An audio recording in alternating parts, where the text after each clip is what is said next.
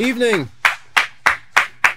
Hope everyone's doing well this evening. Welcome to another Peaceful Solution Character Education program, teacher certification course. You can be seated.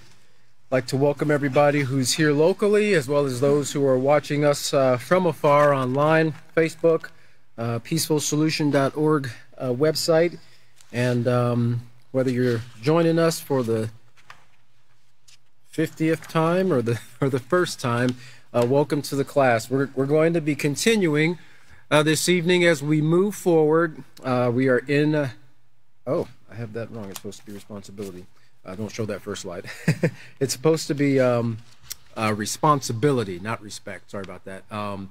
For Chapter 6 in the responsibility unit here. This is unit number 5 of the intermediate series. And we are just going to, I want to go back here just a little bit. We're going to pick up where William left off last class, and he was talking about some of the things that we see taking place in regards to crime, because we're seeing what occurs in our society, and we've seen this take place many years, not only here in the United States, but all throughout the world. I mean, these effects of, or the effects of immorality, the effects of a lack of education, the effects of negative influences, it crosses all boundaries, right? It's not limited to just the United States. Now, a lot of what you hear and a lot of what you see in many of the articles that are presented in the Peaceful Solution, they do tie into the things that are taking place currently within the United States, because we have plenty taking place in the United States that we don't even have to stretch out into the international community. But I believe that any one of our students that are watching here,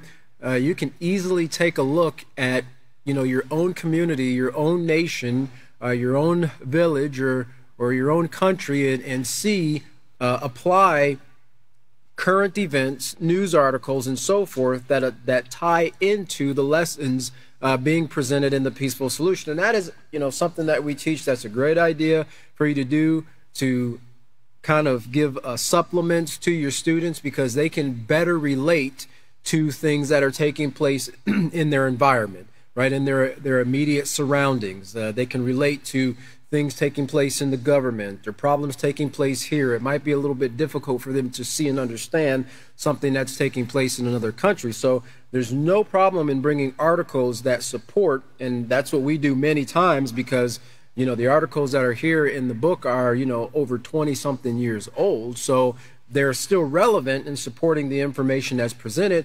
But sometimes you have to bring some updated things, because as we've mentioned in previous classes, there's a lot that has changed technologically in the last 20 years that this book was just barely scraping the surface on. We've gone from cassette tapes to CDs to MP3s to streaming, right? Or kind of streaming and MP3s is, kind of in that same boat. And so, and the internet, that's another big thing that has become so vastly available to pretty much every corner of the earth right now. There might be a few places that don't have internet. And then the media devices that give people of all ages access to all types of media, whether it's positive or whether it's negative. These are a part of the contributing factors that greatly impact the thinking, and as a result, the character and the behavior of everybody within every society. Okay, so this is again why the Peaceful Solution is needed. Like we've mentioned in times past, where there's people, there's problems. Where there's problems, there's a need for the Peaceful Solution. There's a need for character education. So don't, when you hear these things, don't think that it pertains only to one particular country or one particular group of people, because it's not. These problems that we bring forth in the Peaceful Solution, or that we address in the Peaceful Solution in the articles and so forth, when the rules are broken, they're global. All right, so just kind of keep that in mind as a teacher, because of course you're learning and training to be able to teach and how to present this information, and sometimes you do have to adjust not the material, but adjust the supplements or the extracurricular activities to help to tie into your location. So I want to go back here just a little bit, because we're going to be picking up William left off on page 101 there with the article for the, you know, the counselor that was beaten by several girls that she was responsible for, and she was doing her responsibility. And in fact, you know, I went and read up. I don't know if it was in here. Let's see here, because I read up on another article because I was trying to look and see. It's not in this article, but there are other articles that from different news sources that, you know, give the information on this article here from 2002, I believe. And this lady, this counselor, you know, she had suffered some things in the past from previous incidences or run-ins with students. But because she cared about her job so much, she cared about helping these young people so much, she went back, right? Even though people were like, hey, just, you know, take time off and just, you know, kind of collect yourself and so forth. No, she insisted on going back because she truly did care about her job. It was more than just a paycheck to her. And then, of course, later on, she was brutally attacked in this manner. And I was looking to find a little bit more information to kind of see where these people are today because, you know, 2002, so this is, you know, 22 years ago. I think the oldest girl was about 15 or 16 years old. And I think that they got about the sentences range from about 3 to 10 years across the board. The one that perpetrated the incident, I think she was the oldest at the time. She received the longest sentence, which was supposed to be about 10 years. So, you know, they'd be out by now. You know, I was kind of wondering if I could find anything on what they've done with their life. You know, have they turned things around? Have they made better choices, or have they continued to be in and out of the penal system? But anyway, on page lesson plan 6, page C, we'll just briefly go back to procedure 3 here, and this is where William left off. And it says, tell students that it only takes a small percentage of morally irresponsible people to adversely affect the majority. And that's kind of like what William was talking about last class. You know, it just takes a little bit of leaven, right? It takes a little bit of bacteria or rot to spoil all the apples. Or, you know, you kind of see like bananas. You know, one banana gets a little brown spot on it and it just starts to spread to all the other bananas. And next thing you know, all the bananas have a deep tan. And that's when you get your banana bread. So it's not always a bad thing when it comes to bananas. But that's what it takes. And we see that in you know, family life or in groups or, you know, places where there's a small community of people. You know, set aside the city or the state or the nation, or even globally, which we saw a lot of things that took place that affected our lives, everyone's lives after events like 9/11 or the shoe bomber, right? There was another one too. I can't remember who he was, but you know, people were doing things to try to sneak things on airplanes, and it completely affected everybody in air travel, right? So all it takes is just a small percentage, or just a few people who have morally irresponsible behaviors to adversely affect the majority. Have students take turns reading the article found on page 101, which we did last class, and allow students to complete understanding the main point found on page 102 and discuss their answers as a class. Now, if you remember, William covered this article about the counselor beaten, set on fire, and teen girls arrested as a result. Now, you know, I think I read that one of the articles when the oldest girl was being sentenced, she said, you know, I knew what I was doing was wrong, and I'm sorry for what I did, and I know that you probably won't forgive me, but I do ask for your forgiveness. So, you know, even though she knew what she was doing was wrong, like William said, you know, people have to be educated. People have to be trained. People have to have a continual pattern of teaching until those words, those values, those ideas, those principles become firmly established as a valued teaching in the person's mind.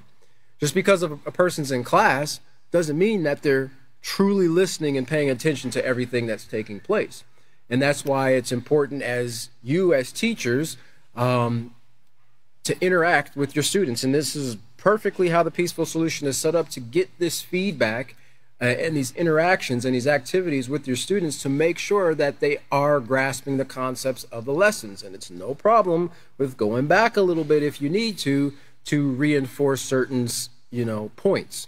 And you don't have to necessarily call that person out, but you can do it as a class, right? Because if there's one person who might not get something, there's probably about 2 or 3 others who might not get it, but might be a little bit too embarrassed to say anything about it. So you're not going to do any injustice to your class by going back and rehearsing some of the information, which we do on a regular basis.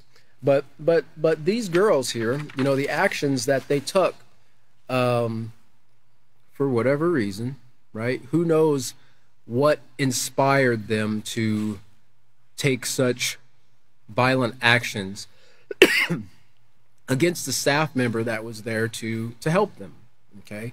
To give them another opportunity. Sometimes these facilities that are set up are there as an alternative course to juvenile detention or imprisonment, right? In some of the states, they actually try to do things to work with young people, young offenders, in order to keep them out of the penal system to some degree, because they know that they're just going to learn more negative behaviors once they get in there.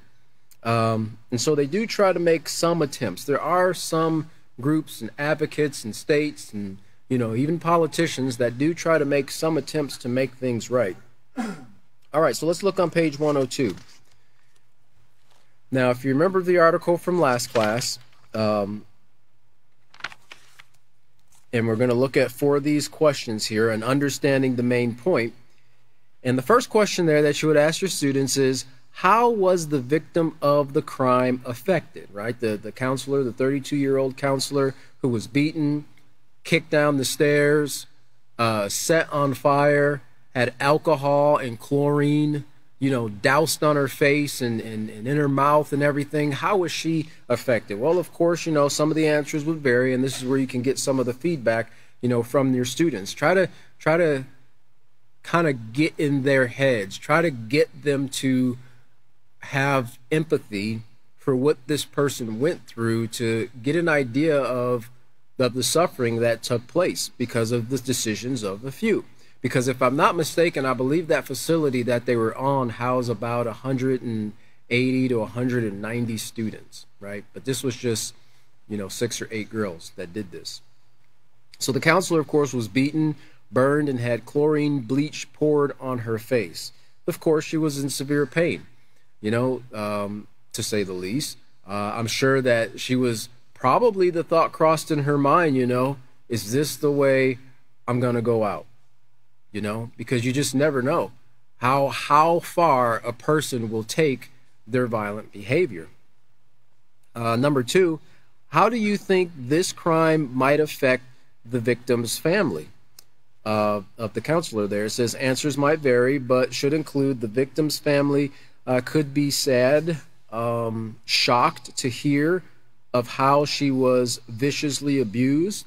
Nowadays, people would probably, one of the first things they try to do was form a lawsuit against the home for not offering proper protection to counselors and so forth. Everybody wants to sue now for everything, so it wouldn't surprise me. But think about this: if this woman suffered permanent injuries or brain injuries that would render her disabled in some way, that would also put a little bit of a demand on her family members, if she, family members regardless whether she was married or not, or if she had children, to help take care of her now, right? Because now there's things that she used to be able to do independently before this event occurred now she's not able to. And it doesn't take much. Just a few, hard blows to the head can create some serious brain trauma. And people, we've seen it even before with even boxers. They'll get in the ring and they'll have one hit to the head that doesn't look like anything outside of the ordinary. It's not ordinary to go and beat the snot out of people for fun, but it seems like it is in today's society. People actually pay to see it. People get paid to get beat up. And it was pretty sad because I saw one incident. It was one of many, but a guy, he got knocked out, and it wasn't just him getting knocked out. He actually had a severe traumatic brain injury that rendered him almost near to being a vegetable. He did have some consciousness about him and was able to kind of interact with eye movements and things like that, but the man was never the same. Fully functioning, healthy individual, right? But because of certain type of risky behaviors, and these do classify in risky behaviors anything that could bring harm to yourself, and boxing and the MMA and all these things are classified as things that bring harm to yourself. They're not going in there and shaking hands and doing Pilates and things like that. No, they're trying to fight to the death. No holds barred, closed cage match. And people, it's like people have an insatiable desire for more and more violence. And we're going to talk a little bit about this because our society has grown to this point where the more the gore, the blood, the violence, the kicks, the better it is for the audience. It's not really anything new because they did have this going on back in the days of the Roman gladiators and so forth, and they were engaging in these things, and they were taking people and forcing them to fight under certain circumstances, but it was just a gore fest, right? There was nothing beneficial that came out of it outside of the people that made money off of the bets of people's lives. All right, now number 3 there. How do you think the other counselors at Mount Pleasant might be affected? Answers might vary, but should include other counselors might be afraid while at work. They might ask that 2 people be scheduled for the 11 to 7 a.m. shift. And they might even want to change jobs, which of course will put an even greater burden upon the people because when you have a certain amount of children or people at a facility, they usually account for there being a certain ratio of caretakers or counselors or teachers or those responsible per so many students, right? Whether it's 1 to 10 or 1 to 20 or whatever the case might be. Well, if people start leaving their jobs, how's that going to affect the facility? 1, how is that going to affect the children? 2, okay? Which it'll probably make it subject to even more violent crimes because there won't be anyone there really to regulate that. And then number 4 there, how were the girls who committed the crime affected? Well, of course, the older girls are now in jail. They're out by now. Hopefully they stayed out and are facing charges for attempted second-degree murder. The younger ones were sent to another detention center, and by committing this crime, they have changed the outcome of their futures. And this is something that's hard to get young people to see as teachers, as parents, as adults, as counselors. It is quite a challenge to try to, impart a certain amount of knowledge or paint a picture in the mind of young people because for thousands of years and generations upon generations, I think probably we've even said it to our parents or our teachers, things have changed. You don't understand. Things are not like they were when you were a child. Okay, these are statements that is said in every single generation. Now, you guys are weird. You guys are old-fashioned, But the fact is, the things that influence a young person to make certain decisions, right? Or to do certain things in order to be accepted, it's all the same. It all ties into our character.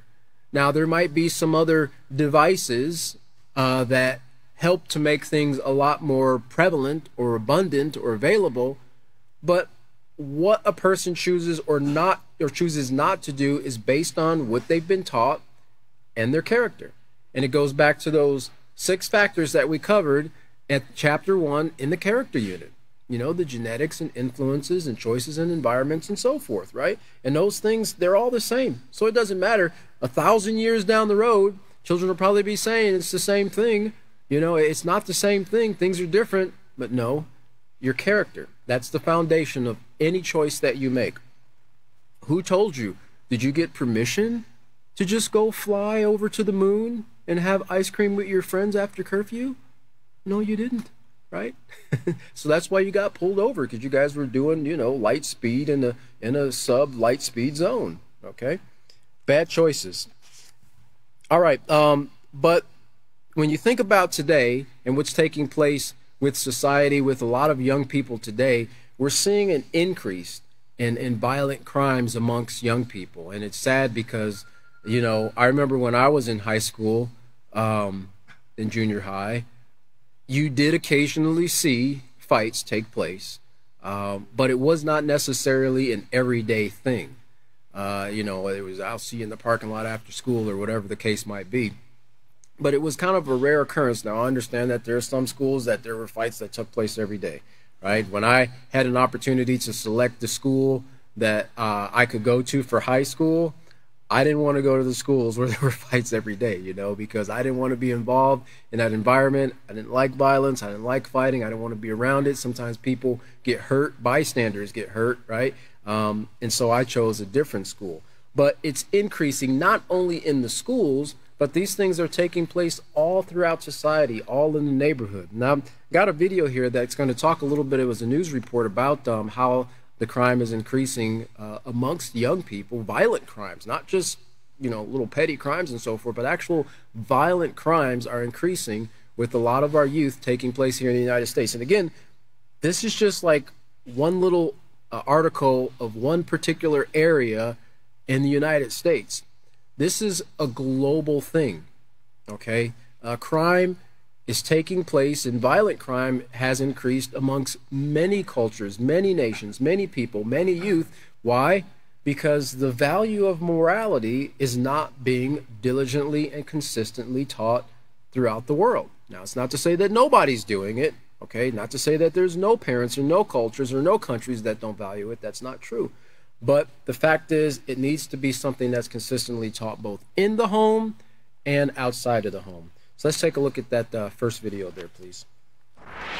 The amount of crime we report on is never easy, but recently violent incidents involving teenagers has been unsettling. Thank you for joining us at 11. I'm Brian Loftus. And I'm Denise Valdez. 8 News Now reporter Madison Kimbrough spoke to parents and doctors who share what they've seen and what they believe is the root cause. She joins us now live from Metro headquarters with more.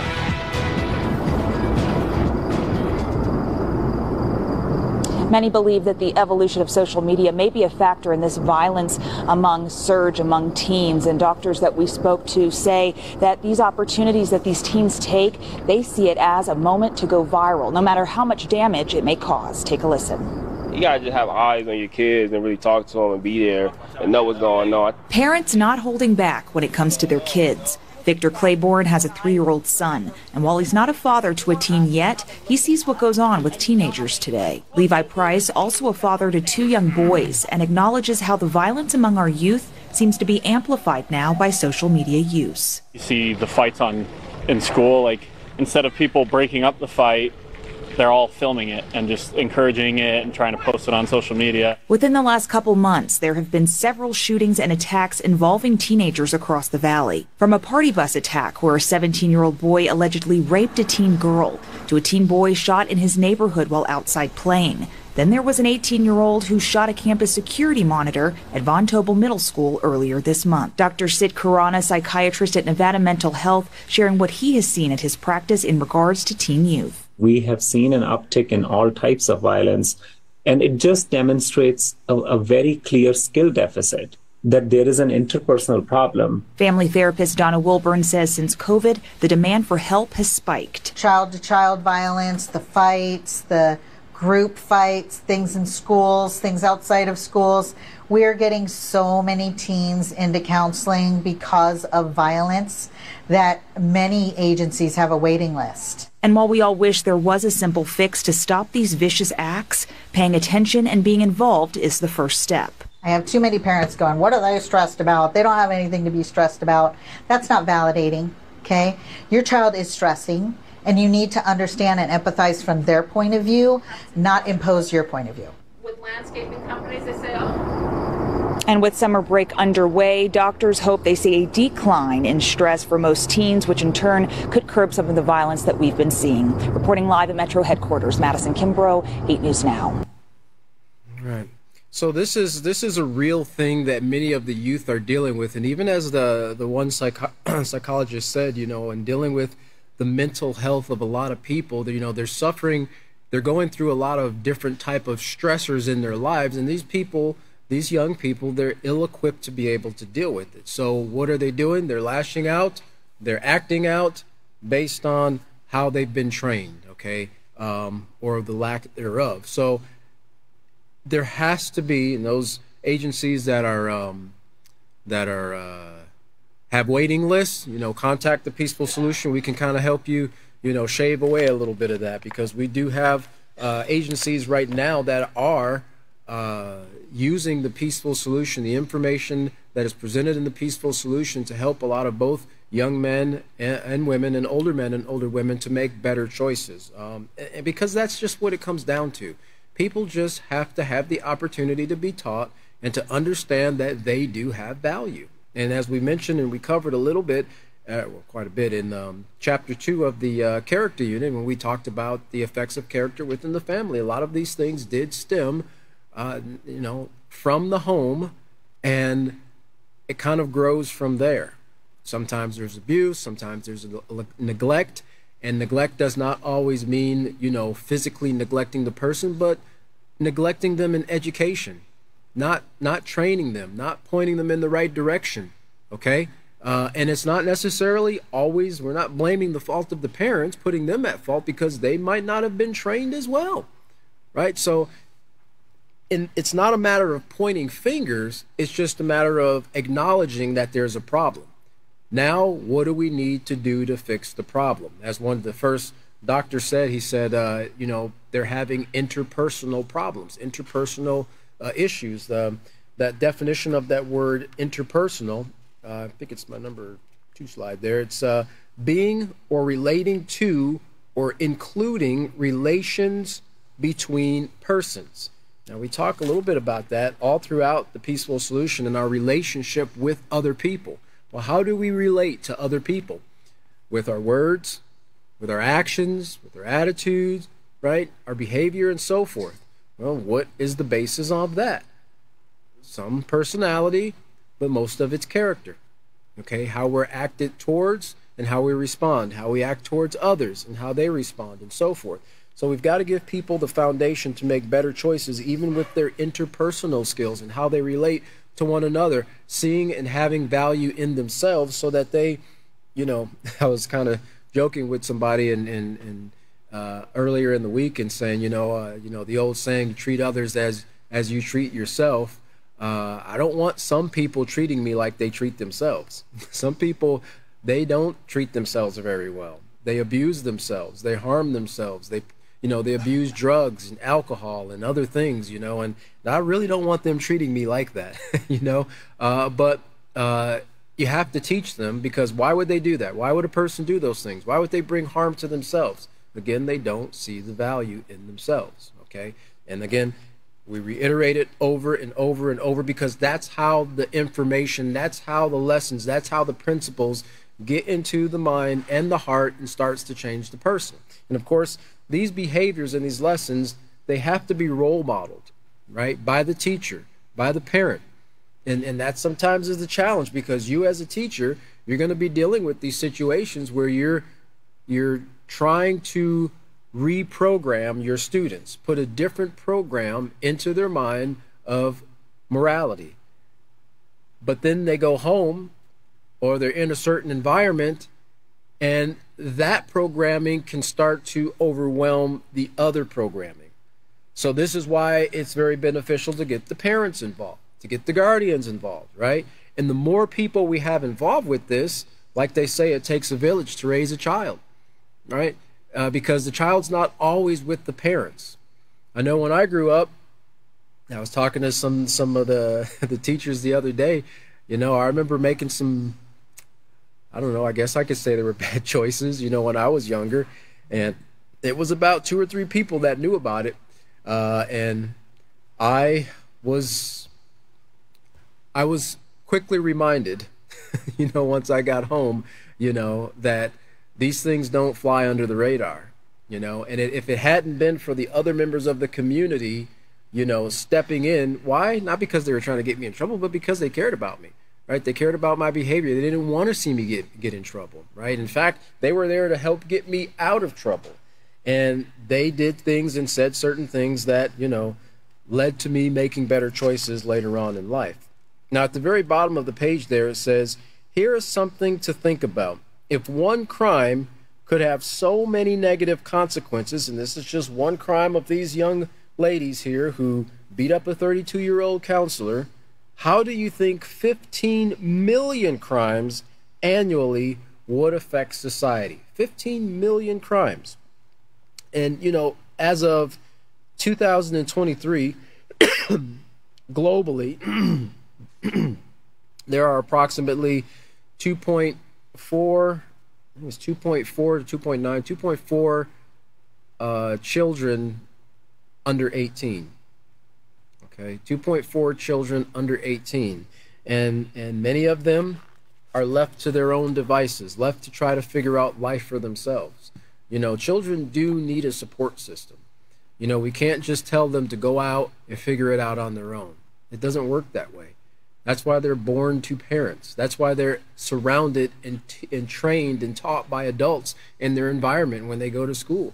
Because we're the ones that are responsible for guiding and teaching them how to one day become responsible, moral adults.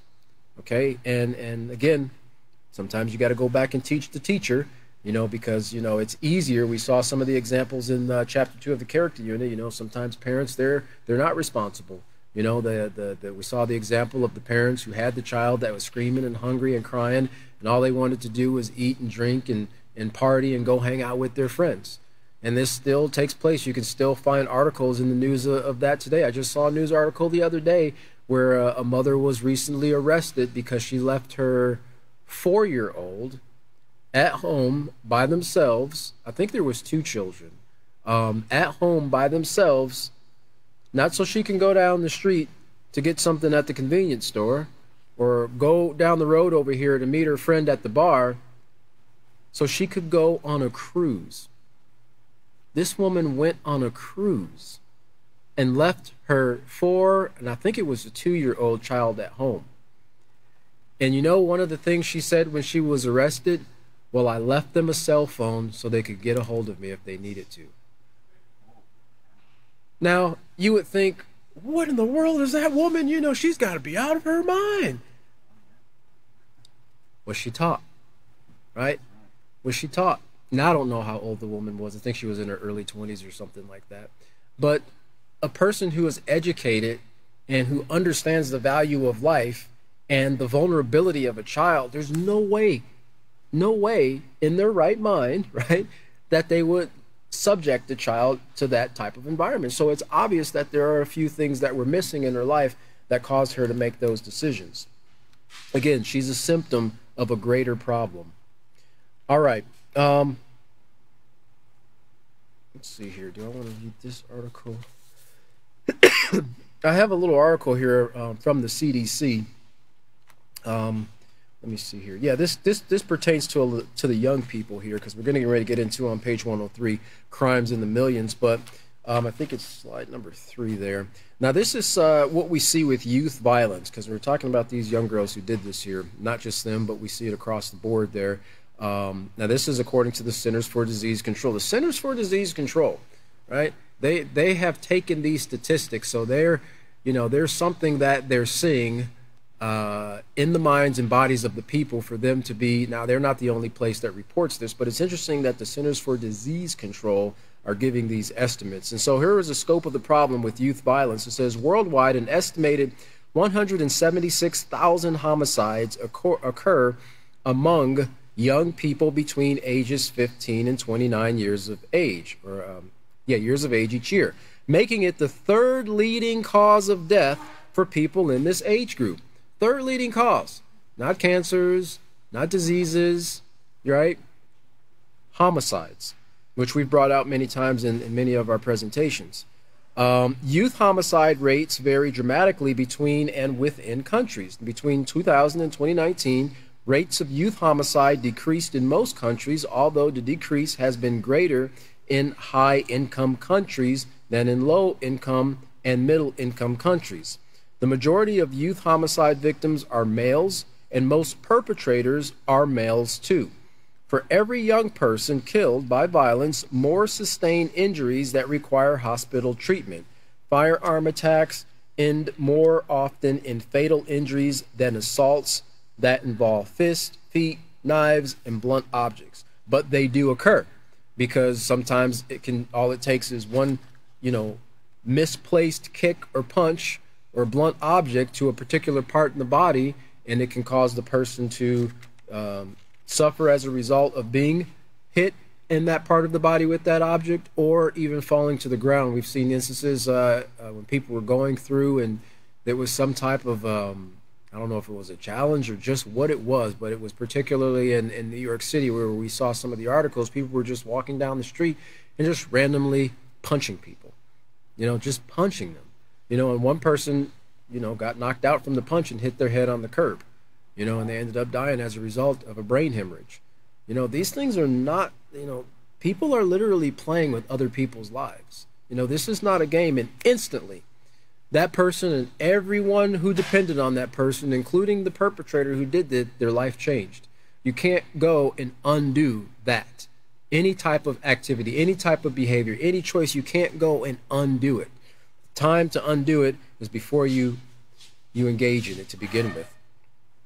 And then here's a few more articles here, a few more points here from the CDC. It says sexual violence also affects a significant portion of youth.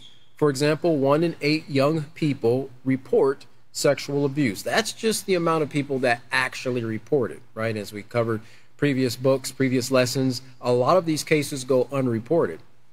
Physical fighting and bullying are also common among young people.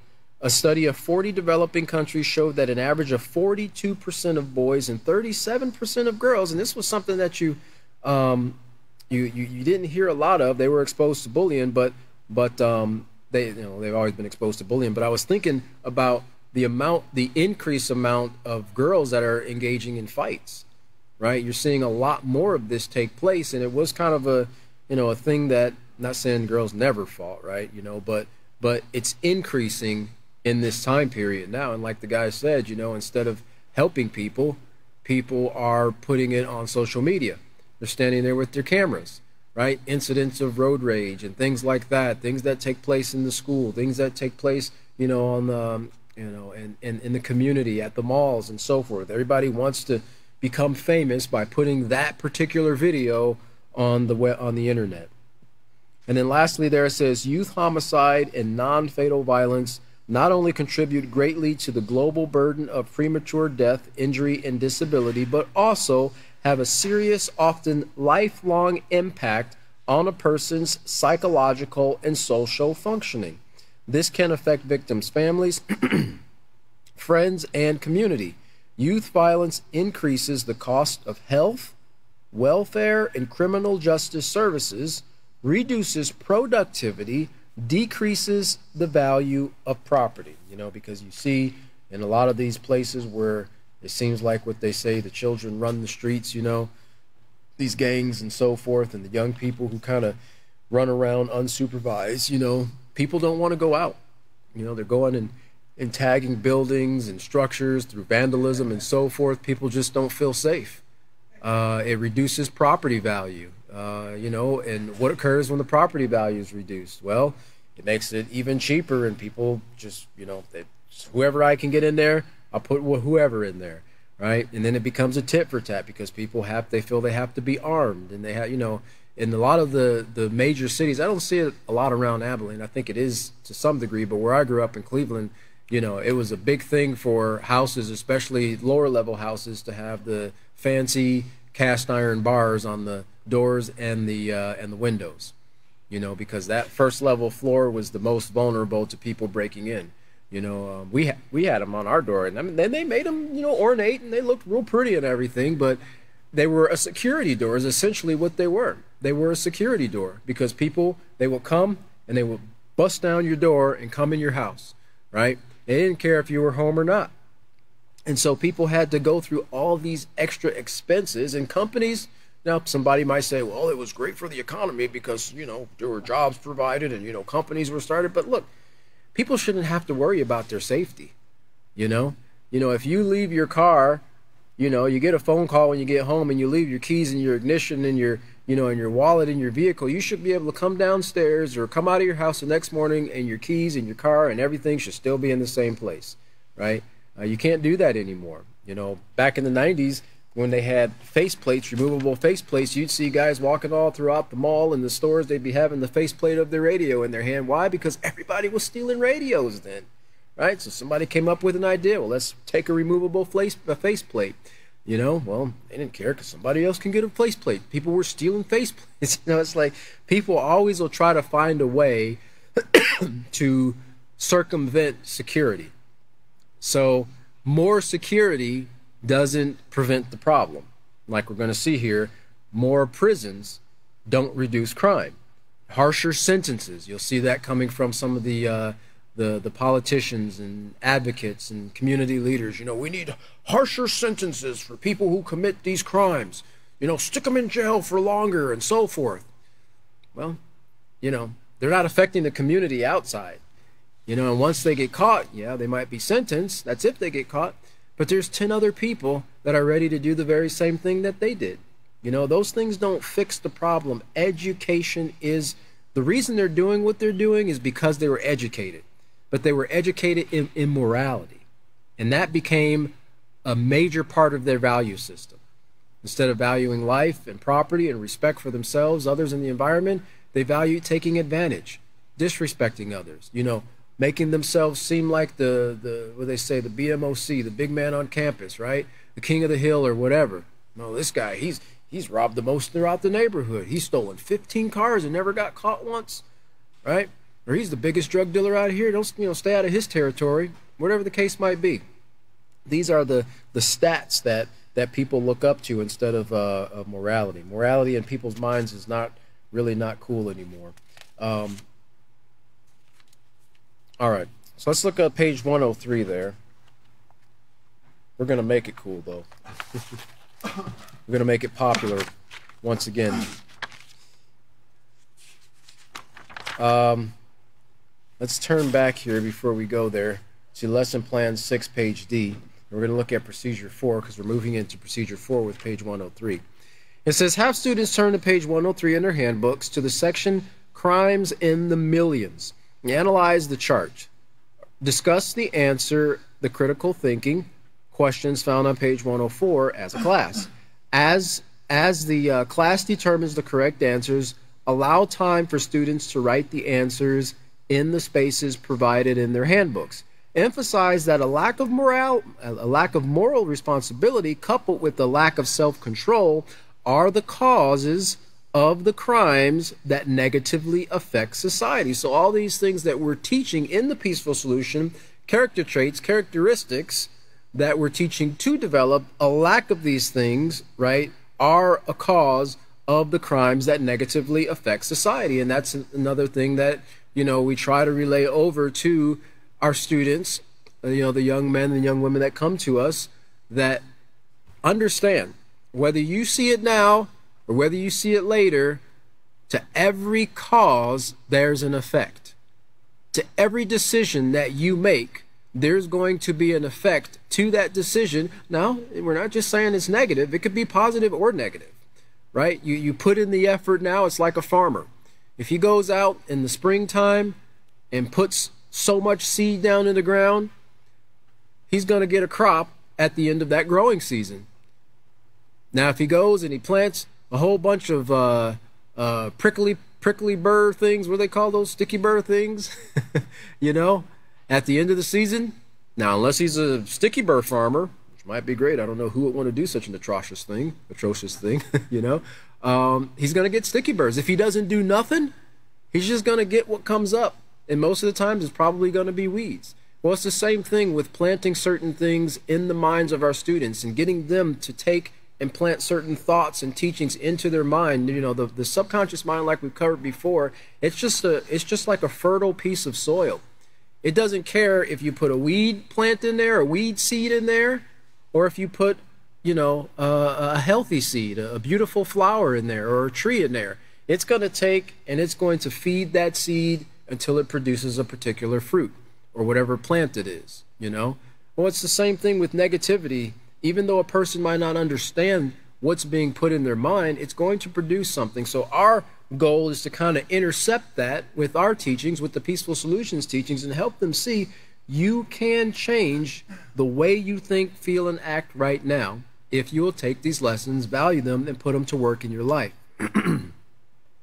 So here it says, emphasize that a lack of moral responsibility coupled with the lack of self-control are the causes of the crimes that negatively affect society. Briefly go over the information on pages 105 through 107, explaining society's answer to crimes is the prison system. And we'll get into that. Well, we might get into a little bit this class, but probably next class. Tell students the different types of prisons, which we'll cover lastly there. So let's look back over here to page 103. And we'll see at the very top there, it says crimes in the millions.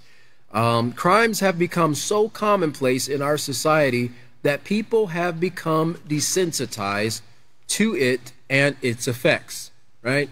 And we talked about that in chapter 1 in regards to influences in violent movies. Not chapter 1, but unit 1, right?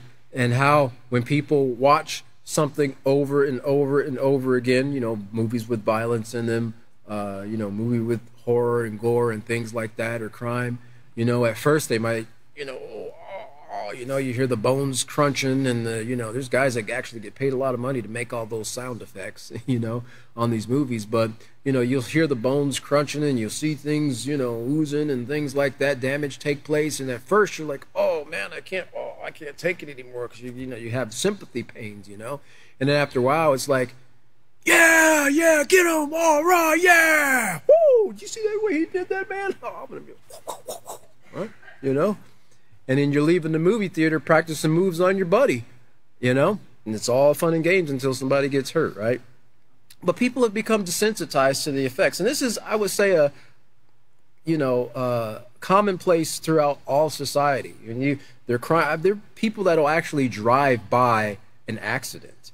You know, they've done social experiments to see how people respond to, you know, someone trying to talk to a child, you know, and try to get them to, you know, go with them somewhere, or some guy being abusive to a woman, or is trying to abuse a lady in certain places, or, you know, whatever the case might be. And most people are just like, none of my business, you know.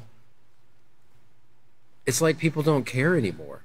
And that's not saying that you have to necessarily put yourself in danger or in harm's way, but a simple pick up the phone and call the police or something like that. Make somebody who can do something aware of the situation. Now, I understand there's situations where people might be dealing with a weapon or something. You don't want to just go, you know, you're not Superman and jump in front of that, you know, and you end up losing your life too. But there are things that people can do, you know, and the higher the degree of morality in society, you know, the lower these crimes, these activities, these immoral activities we'll see. And we'll get there. It's going to take a little while. It's like a chicken pecking away at like Mount Everest or something.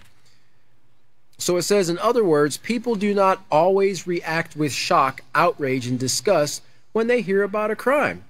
They just accept it as a normal way of life. And I've seen plenty of news articles that people are just like, yeah, you know, that's just how it is around here. You know, that's an everyday thing around here. If somebody got shot, or somebody broke into a house, or somebody ran into a, you know, not we've had several occasions over the last few years where people literally took their vehicles and drove through crowds. You know, people who they weren't protesting or anything. It was just like an outside event, and they took their vehicle and they drove through the crowd. You know, now it kind of makes you wonder what's going on in a person's mind to cause them to have such little value for life that that they would do that. But it's become so commonplace in today's society. Now, the following is a chart of the number of arrests in the United States during the year 1997. And so we have crimes here, and then to the right, the number of arrests. It was drug abuse violations. We saw approximately 1.5 million people arrested. Now, keep in mind, well, I'll wait because I'm jumping ahead of myself there. Driving under the influence, a little over 1.4 million. Larceny and theft, 1.4. Assault, 1.3. Disorderly conduct, 811,000. Drunkenness, 636,000. Fraud, 414,000. Weapons, that is carrying, possessing, etc. Could be brandishing a firearm or something like that. People into road rage. You know, somebody cuts them off and they just, they'll hold up a weapon or something like that. 218,000 runaways, 196,000. Probably more so running people who have taken in runaways. They don't typically arrest runaways, but people who have taken runaways, and a lot of times they'll take these young people across state lines, and then it becomes an international or a federal crime. Curfew and loitering law violations, over 182,000. Motor vehicle theft, 167,000.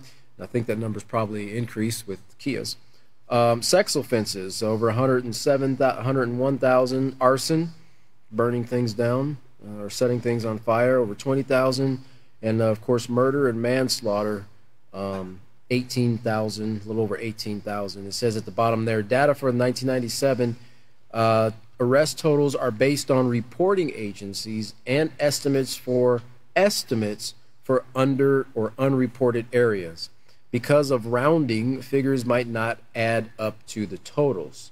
And that was from the FBI Uniform or UCR or Uniform Crime Report. And then at the very bottom there, so I was going to jump in front of myself, but keep in mind that many criminals escape arrest, and many more crimes go unreported and unsolved each year.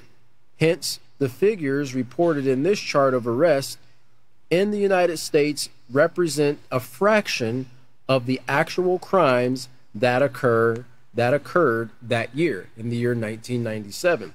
In other words, there's a lot more. They estimate that the numbers could be anywhere from 3 to 5 times more of the actual crimes. Why? Because you have a lot of things, they just go unreported. And some people have the mindset that, well, why call the police anyway? They're not going to do anything about it. Why go here, or why mention this, or why do that? Sometimes people aren't capable of reporting certain crimes. Sometimes people are threatened with their life not to report certain crimes, especially children or the elderly or people that are abused, people that are handicapped. Many people every year who are handicapped, who can't speak or defend themselves, they're victims of crimes, but you'll never hear from them because they can't tell anybody about it, right? Usually the only time that pops up is if someone sees signs of physical abuse, or sadly, in a few cases, someone becomes pregnant, which has occurred in hospitals and care facilities as well. All right, so let's look over to page 104. We're going to do some critical thinking. Well, we're going to get a little bit into some critical thinking. Use the information from the charts to answer the following questions. How many types of arrests could be due to a lack of self-control or discipline? Now, you might get some of your students thinking, let's see here. Let's see, well, definitely violent crime, auto theft, larceny, But the answer really should be coming from them, all of them, right? Remember what we covered. Go back here to, I went a little bit too far. What was I just reading?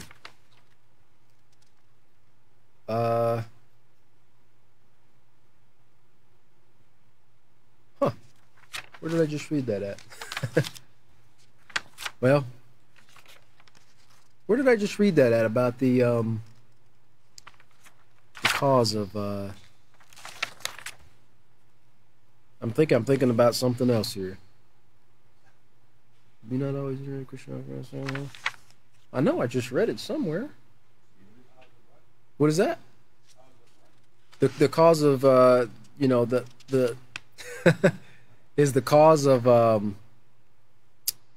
lack of self-control. And I read it in the procedures. I'm sorry. I just had a little thing there.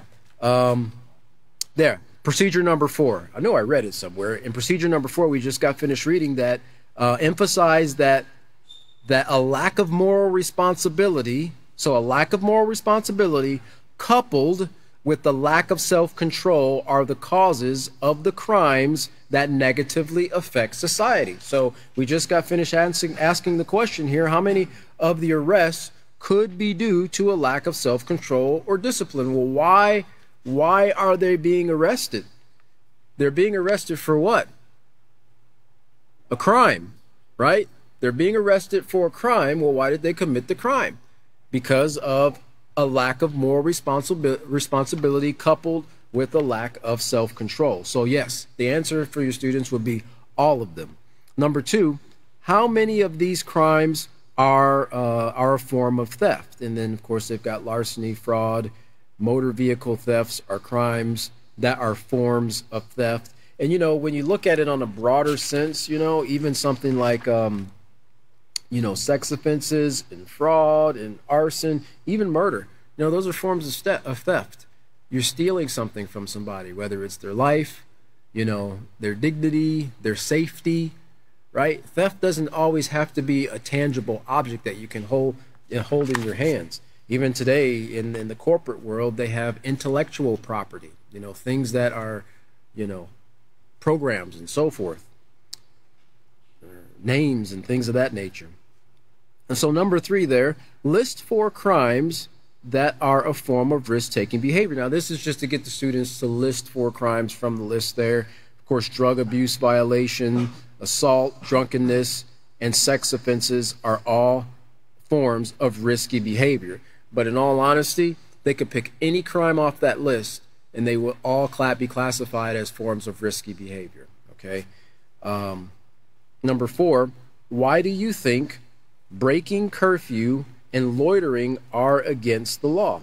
Now, answers might vary, but should include breaking curfew and loitering are often a precursor for other types of criminal activities. Now, you know, curfew is set in a lot of places for a reason. You know, if people under a certain age, they're not supposed to be out in the community, out on the streets and so forth, because like one person once told me one time, I was passing through a little North Texas town. I wasn't speeding or anything, but I did get pulled over by the officer because it's about 1 or 2 o'clock in the morning, and he's like, "Hey, where are you doing?" I'm just passing through, heading home from, you know, Wichita Falls, heading back to Clyde. Okay, well, you know, there's no great things that take place at 2 o'clock in the morning, you know. And I'm thinking, well, I understand, but I'm not involved in that, you know.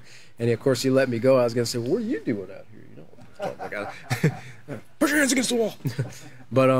But it's true. I mean, you know, unless a person's going to work or guarding a facility or something like that, the nighttime is a time when you should be sleeping, right? There's circadian rhythm is a rhythm of your natural rhythm of the body that when it gets dark, it's about time to get ready for bed, right? Get in your house, or like they said at the bars, you don't have to go home, but you can't stay here. You know, it's the same in the cities. You don't have to go to your house, but you can't be out in the streets, right? And they don't want that, because when groups of people who are up to no great get together and start loitering, and especially the greater the numbers, the more tendency there is for foolishness to take place. All right. Normally, you don't see a person running through the streets. I would suspect that you've never seen a one-man riot going through the streets. You know, normally it's a group of people, and they say there's strength in numbers, and that's what they do. They see one person break the glass, and everybody breaks the glass, and then one person climbs in and grabs a TV or shoes or you know, things up there. Everybody's jumping in. No one's doing it just by themselves. So these numbers, they kind of empower people to engage in negative behaviors. They can empower people to engage in positive behaviors if we can get enough people, right? But this is the mindset of people, the herd mentality, as they call it. So answers would include breaking curfew and loitering are often the precursors for other types of criminal activities and risky behaviors such as selling drugs, drunkenness, and of course, prostitution, which has been a problem for many, many years. And it's even greater in some areas than it is in others, but nonetheless, it does take place, and this is when these things take place, not just in the evenings, but it's become a little more prevalent in the evenings because people use the cover of night to hide their misdeeds or Mr. Deeds. All right.